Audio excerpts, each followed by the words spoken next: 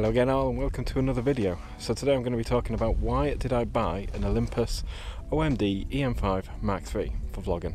I'm going to start off by saying that I have not betrayed Nikon. Nikon is still my main camera for shooting photography, and for the foreseeable future it always will be. I'm not going to sell out to Sony just yet.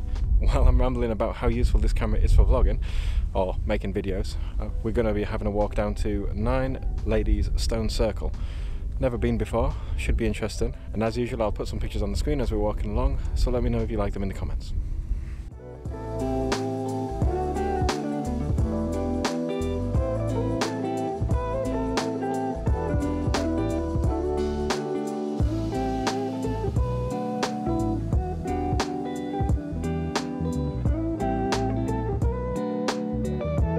Okay, so first and foremost with this camera, flippy, fully articulated screen.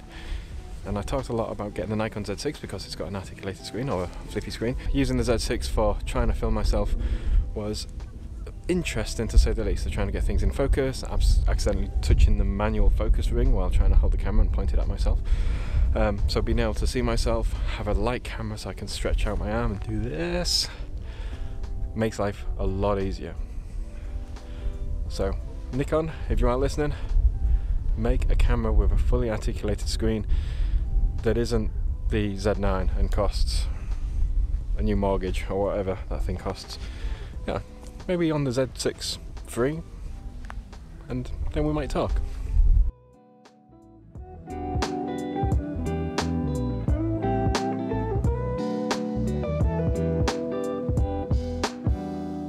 Of course, you might say there's the Z50, which has got one of those fancy flip down screens.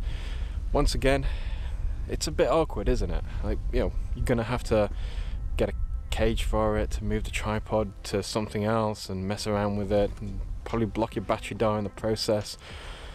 And you just want ease of use at the end of the day. That's all we want, is something nice and easy to use. So another thing about this camera, it is tiny. For an interchangeable lens camera, it is super small with its micro four thirds sensor. And also, having the option to open up to other lenses is great for me because I like photography, and if I can ever get the chance just to go outside and take some pictures with a small camera without having to look around a big full frame camera, giant lenses, that's great. The fun side of it is this lens that I'm using at the moment, 14 to 42 millimeters, pancake lens, absolutely tiny, really small, is, once with the crop factor taken in, is a similar kind of focal length to my 24 to 70 on the Z6 that I use at the moment, and is my primary lens on there. So I can get similar kind of shots that I'm used to, all in a small package.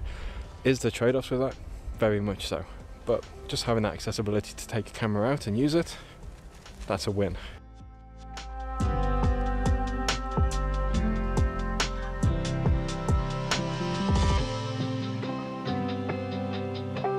So other popular choices of camera, why not a Sony EV10 or a ZV-1? ZV-1 is stupidly popular at the moment for vlogging, and probably a good recommendation for a first camera if you want to get into that. It is small, it's lightweight, but it doesn't have the interchangeable lens. Like I said, I like photography, so I want to buy a camera that does all of the things for me without having just a certain thing.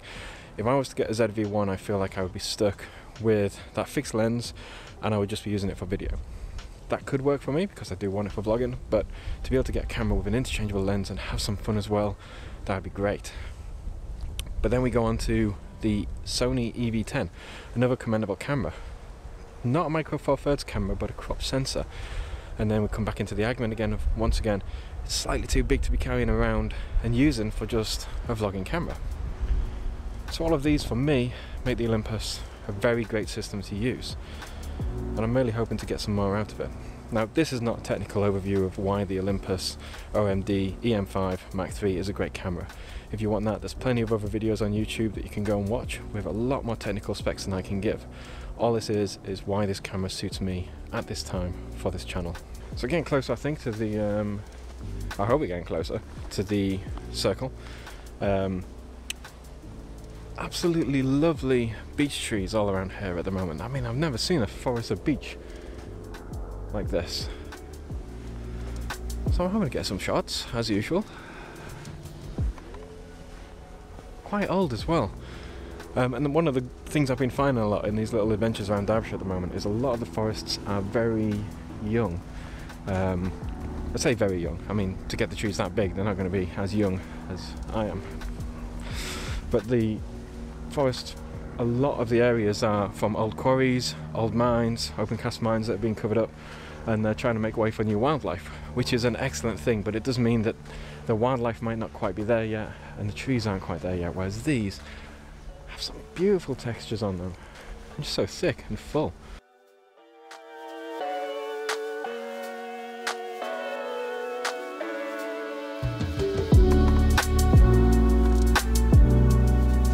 The Nine Ladies Stone Circle has a legend.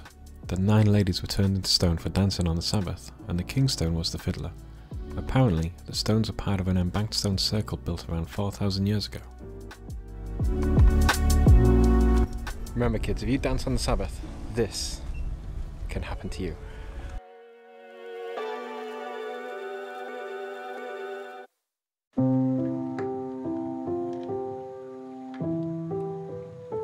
Slowly heading towards Earl Grey Tower right now. I'm not too sure I'm going to get a cup of tea, but I could certainly do with one.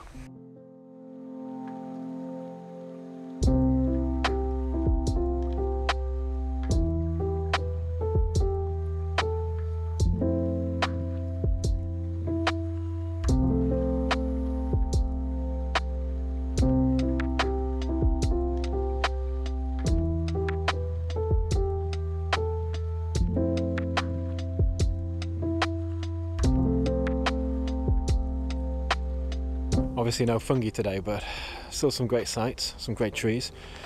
This very awesome tower that you get to look at. It's not too much in terms of signboards and the history of the area, but it's something I'm going to look up when I get home, because it is a very magnificent building. Well, it once was anyway.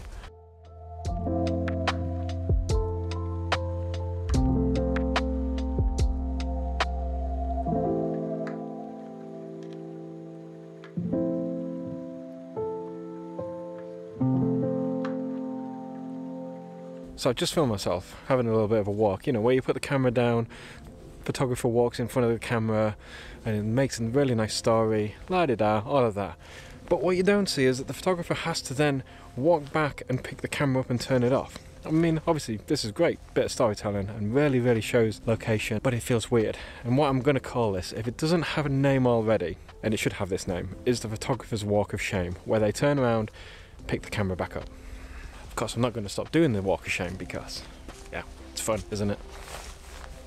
Back to the more serious stuff. If you do have any comments about the Olympus camera, you want to have any questions about, you know, what's it capable of, what does it do, how am I finding it for vlogging, anything that I might not have covered, shoot them in the comments. More than happy to answer those. So it's reasons like this I love living in Derbyshire, because middle of nowhere, massive stone, looks like it's going to fall over and crush a human being. But how did it get here? Who knows? It's pretty though. Although it does have a bit of a mark on it. Okay, so I stopped being lazy and looked up what EIN 1831, which is somewhere up there somewhere, what it actually means. So apparently this is a 4-cat stone, which apparently means there was a battle here at some point. Pretty lousy place for a battle. I'm hoping there was less trees and forest. But you know, like Robin Hood running through the trees, arrows flying everywhere. It's pretty cool to think about, really. Didn't think I was going to find many fungi today, but I have come across this wonderful little bit of bracken on a silver birch tree. Got the picture in shot now. I've taken a couple already. I've been playing around with the light, so I might choose my favourite, trying to get some cool effects, but that's just me. But I'm also going to take a clean shot. General settings on all. I'm letting the shutter speed decide itself as usual. ISO 100, f8, just to try and get a bit of that depth of the field. See how it turns out.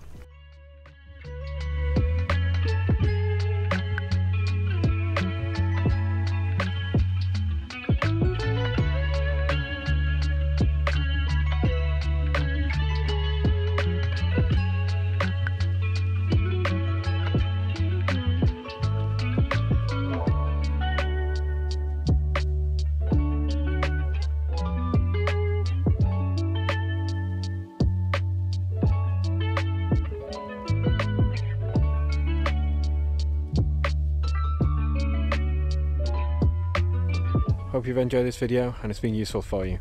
As usual, if you have liked it, please remember to like and subscribe down below. Every little bit does help. We're on the way back now, but I will put some more pictures on the screen for you to enjoy.